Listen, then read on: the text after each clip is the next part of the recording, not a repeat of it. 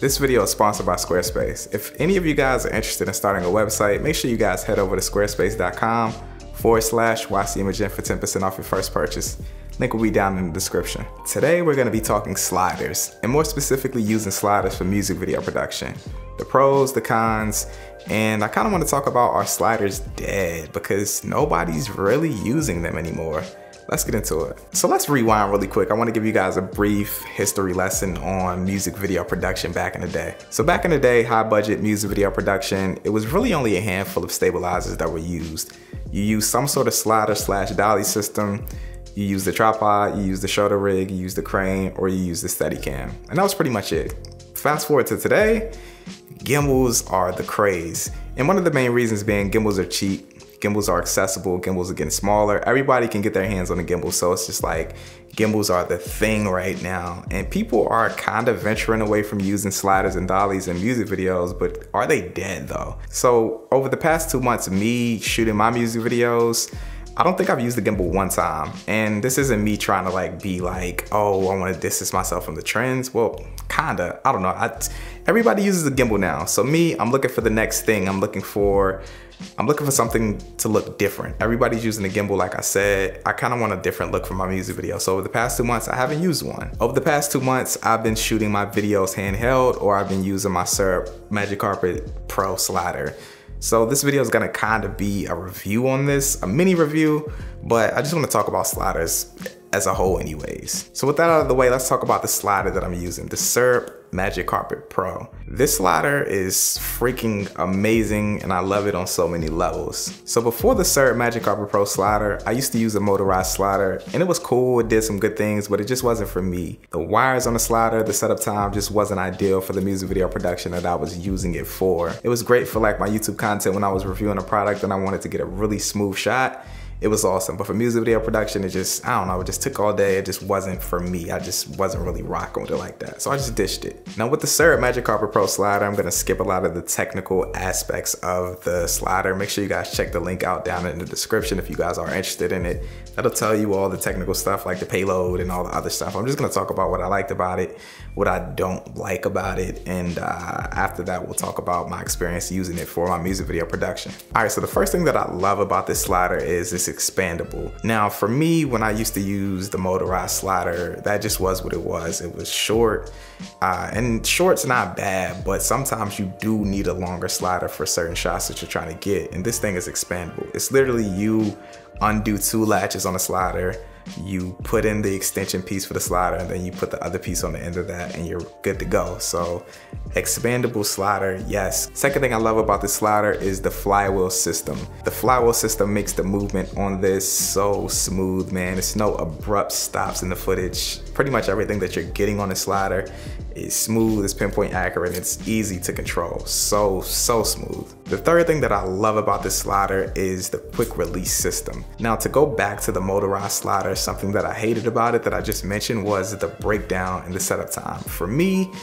this means a really quick breakdown. When I used the motorized slider, I had to take out all the wires from the slider, then delicately put them into the carrying case and then throw the slider in. It just took too long. So for this, all I have to do is slide this quick release system, take off the camera and the ball head, and I'm out. I'm good to go. I can throw the slider in my car, I can throw it into the carrying case that it comes with, and I'm gone. So for me, the quick release system is huge. It's so fast and it's just so fast paced, and it moves with me when I'm trying to move fast paced. And the last thing that I love about this is the weight capacity. This slider can pretty much handle any cinema system out there. So for me, that means it's future proof. So whenever I decide to explore the realm of cinema cameras, I'll be good to go. I can use this on my A7 III, I can use this on a Rebel T2i, but I can also fully kit up a Red and put it on there and use that as well. So future proof, awesome. Not to mention that SYRP also has motorized options for these sliders as well. So if I want to get back into using a motorized system for my product cinematography,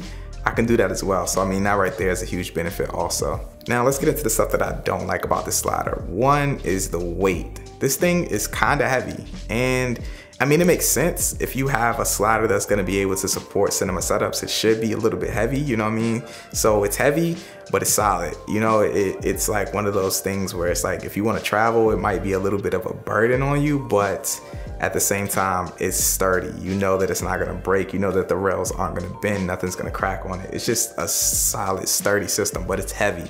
So, I mean, gotta put it in the con space. The next thing that I don't like about this slider is the mounting system on it. Now, you can technically put this slider on one set of tripod legs, but the mounting on the bottom of it is a little weird. It's like off-centered. So sometimes when I put it on my tripod that I have now, I have like a bowl under my tripod. So if I put the slider on it and I slide the flywheel to one side of it, the side that's not mounted on it, it might like tilt on me. So the mounting is a little weird if you're trying to do a one tripod setup. But I mean, for me, the majority of the time when I'm doing music video production, I plan ahead. So I'll bring 2 tripod legs, and then if I plan on extending the slider out, I'll already know that I need to bring 2 tripods, you know? So for the people out there who value traveling lightweight and using one set of tripod legs, this might not be the system for you. So those cons right there are very small for me. Like I said, if I'm doing music video production, I'm already planning ahead. I'm already bringing tripod legs. I'm already countering in the fact that this thing's heavy and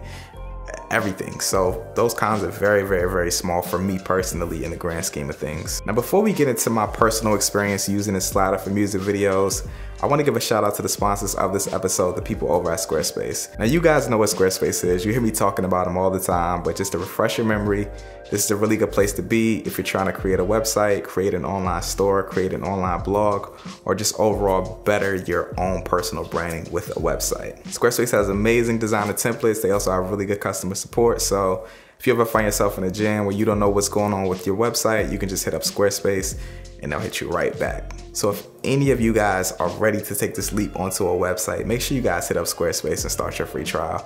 And you can also head over to squarespace.com/YCImaging for 10% off your first purchase.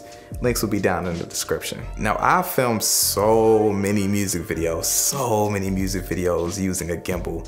And one thing that I always notice and one thing that I always hate about using a gimbal is the lack of precision. Gimbals are amazing if you're trying to run around fast and cover a lot of ground and film a subject or an artist going fast paced. But when you decide to slow the shot down and you want a precise shot and you want to keep the subject directly in the middle of the frame and you don't want any bouncing in the shot, gimbals are so hard to replicate this. They're so hard to do this, and sliders aren't. It's almost like you really can't replicate the look of a slider with a gimbal. Like, it's low-key unmatched, honestly. So whenever I have those music videos that need to be slow tempo to match the tempo of the song, sliders will always win over a gimbal for me personally.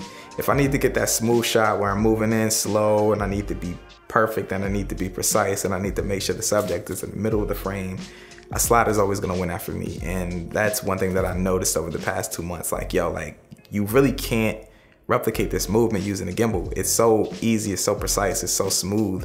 And the flywheel system on the slider just makes it so it's like, yo, you never have any bumps. Everything's so smooth. You never have like that slow stop or that bounce in the shot. That right there is why you use a slider or a dolly for a shot. Another thing that I've realized over the past 2 months with just using a slider is the footprint is so crazy. Like, gimbals aren't big, but you need a big space to be able to utilize a gimbal in an effective way. Like, you don't want to use a gimbal in a room where you can only move like 2 feet. Like, you know what I mean? Like, it's really no need to. But with the slider, you can get into these small spaces and get smooth, precise movements and really smooth shots. Like, if you only have a foot to move with a gimbal, it's very, very, very unlikely that you're gonna get that 1 foot of movement smooth. You're gonna be bouncing or you're gonna be shaking, and it's just not gonna be as smooth as using something like a slider. So footprint, definitely a huge benefit of using a slider over a gimbal. And the last and one thing that I didn't even really realize until I started using a slider is the amount of work that you have to output using it is so much less than using a gimbal. Anybody out there who's used a gimbal, you know using a gimbal is tiring. it hurts your back. There's so much effort that you have to output using the gimbal. You sweat. It's just so many things like that. But with a slider, like you really don't use any effort at all, honestly. I remember specifically I was shooting this one shot for this Redhead music video at a hotel, and I wanted to get the down low angle shooting in on the slider, and I was literally sitting on the ground with my back up against the wall, just moving the slider with my hand. And like, to think, I just sat there and thought like, man, if I had to get this shot on the gimbal, I would be hurting right now. Anybody who's ever used the gimbal, you know, trying to get that down low angle where you have to bend over your back, and like, oh my God, it's such a freaking backache and a headache, man. So like, the amount of work that you have to output using a slider versus a gimbal, it's like, come on, yo. It's sliders literally save your back. So to sum this up, sliders aren't dead, but neither are gimbals. It's certain things while I was using a slider over the past 2 months that I realized like, dang, I really wish I had a gimbal for, like traveling a large distance. You have a certain length that you can go, and then after that, it's just, you know, you can't go anymore. Another thing that you have to get really creative with when using a slider as well is getting your wide shots, because if you go too wide, you'll see the slider in the shots. And with the gimbal, you obviously don't have to worry about that. So, I mean, every tool has its job, you know. It's more so me saying that there's certain things that a gimbal can't do. So you might have to get into sliders. You might have to think about other ways that you can achieve similar shots using other methods or other tools that will get that shot better, if that makes sense. Yes, you can slowly move in using a gimbal, but most of the time it's gonna be bouncy and not as smooth as you need it to be, whereas you can just, you know, use a slider or a dolly. So yeah, I mean, that's pretty much it, man. Don't put all your eggs in one basket. Use creativity, use other tools to get different sorts of shots for your projects. Honestly, one thing that I would love for you guys to let me know down in the comments is how many of you guys have never used a slider or a dolly for your projects, and if so, why? Like, I honestly just want to know. And if you haven't, I highly encourage you to get out and try a slider or a dolly for your projects. It'll literally transform the way you think about the way you're filming, and it's just like life-changing. Like, I can remember the first time I got on an actual dolly and had somebody push me for a shot. Like, it's crazy, man. But yeah, let me know that down in the comments. Drop this video a like if you guys enjoyed it.